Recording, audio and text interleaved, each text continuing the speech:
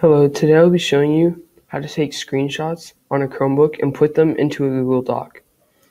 Screenshots are used a lot in your classes to show the work that you did. One of the main uses that we use them for is to show our progress in IXLs. Here are the button combinations that allow you to take screenshots. The two key combination is what you use to take a screenshot of the whole screen. The 3 key combination is what is used to take a photo of a selected area. Now I'm going to take a screenshot of the progress I've had in this IXL. So I'll use the 3 key combination, which is Control, Shift, and the screenshot button. And it'll pop up with your cursor as an arrow or cross, and your screen will be dim. So you're going to want to see the area that you want to take a picture of.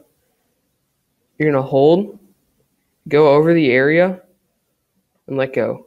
And then the screenshot is taken.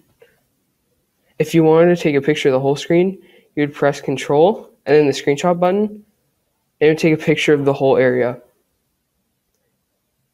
After you've taken a screenshot, it goes straight to your files. This allows you to easily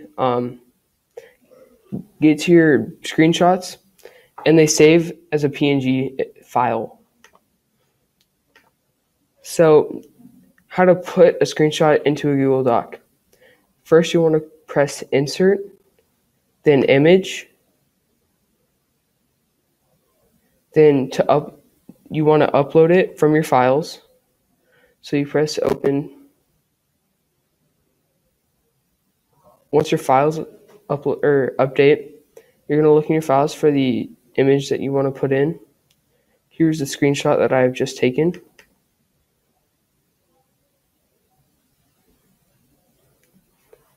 And there it is in your Google Doc. Thank you for watching. Goodbye.